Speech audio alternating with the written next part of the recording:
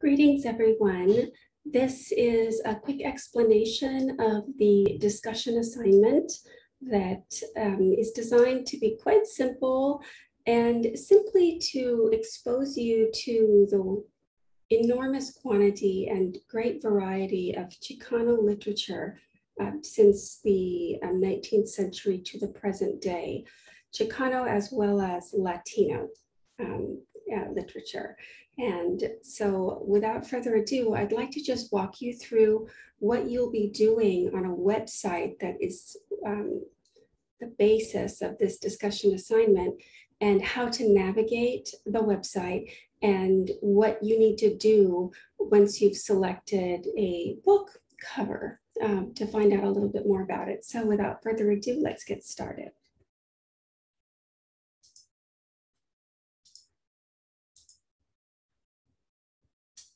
Okay, so I hope what you're seeing is a screen with a number of book covers on it. So you can see here the most recent is in the upper left corner. So this is a wonderful website put together by a professor at UC Merced, and it is designed to give you a very visual sense of the number and diversity of Chicano literature.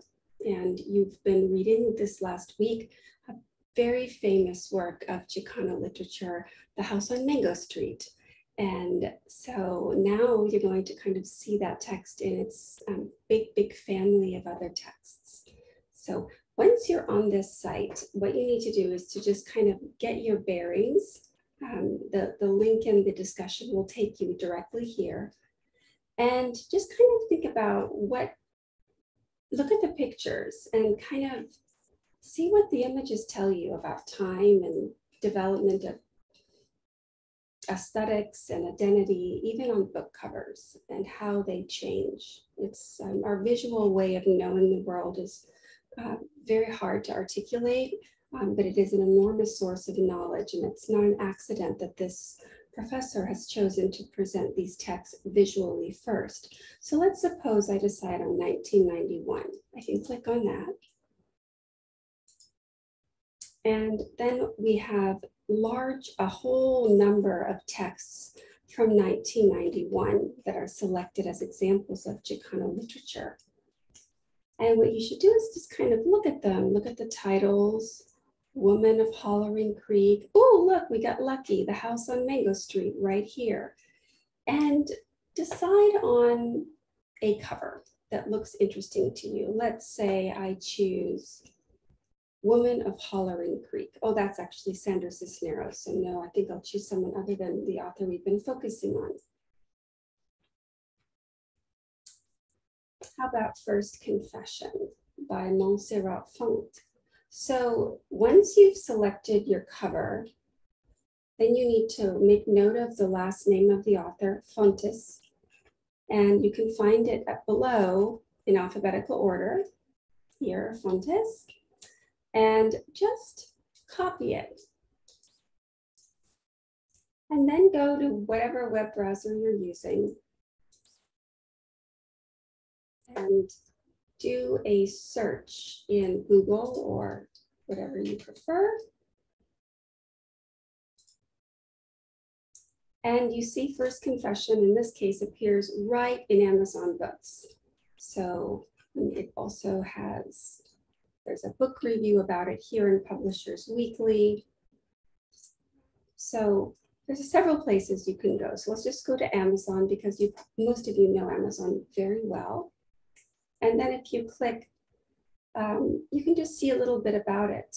Mexican-American writer Fontes tells a startling tale of the clashes between men and women, rich and poor, Mexican and American, in this dark story of life just south of the Texas border. Two spoiled children, the willful Andrea and her cousin Victor, take up spying and stealing, and leads to tragic consequences. So you can think, if you maybe look inside the book, decide if this is a book you want to present as your presentation. Notice you can scroll through and see quite a lot of the book just in the page in the Amazon viewer. And then you would go to the discussion, then you would take a screenshot. So let's go back to where we were.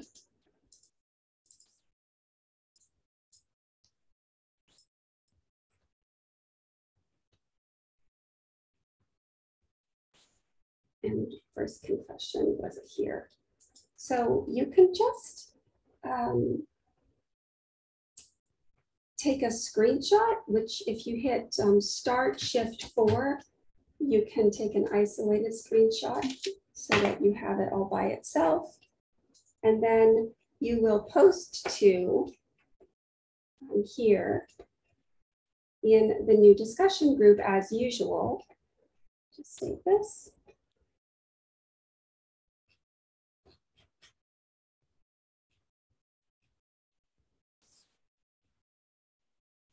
And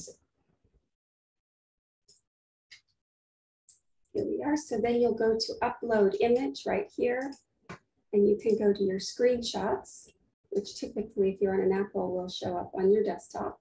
And you can open it, and there you have it. And then you submit it. And then you just write a little bit about what the book is about and share it with the class. And if you want to add, if this is an example of telling or naming, that's wonderful. If you want to do a bit more research about the book, that's wonderful too. But the idea is that as a whole, our class of 30 plus students will each be selecting a book from this large body of material and sharing it with one another and providing a very brief description that you can find online about the book. Another example, just before I abandon you to your own devices, let's go back. So notice you can go to the home button at the base, takes you back to all of the books. Let's go to a really old one. Let's say one from, I don't know, let's see, from 1834 maybe. And this one is all by itself. It opens up alone. There's only one book from 1834, and so no need to scroll down and find the list of names. It's just one. So let's copy that and see what happens if we look up this really old book.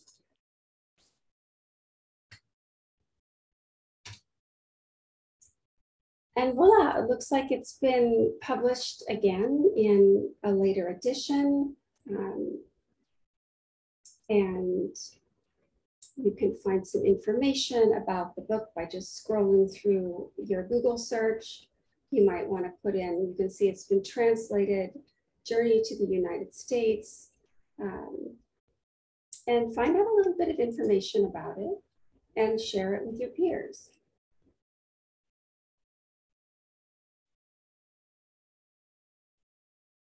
This is a university website. Oh, it looks like it's got a whole article about it, really interesting. So you can copy and paste directly from a website. And this actually has a really rich discussion of this, the literary context of this book. And so that's quite a little treasure to have found. Okay. All right, so that is just an explanation of how to navigate a fairly straightforward website. And I look very forward to seeing what book you select. If you have any trouble or are concerned or confused about any part of this project, just send me an email through Canvas is what I see right away, because it pops up on my cell phone, which I have at all times with me. And if you send it to the other email, it takes me longer because I don't have the pop-up function. And so, but this shouldn't take you long. It should be a pretty quick assignment, maybe 15 minutes. And then we'll have a big collage of your choices all together on our discussion board. And go ahead and read the rest of the discussion instructions, peer response, and so forth that you've done before.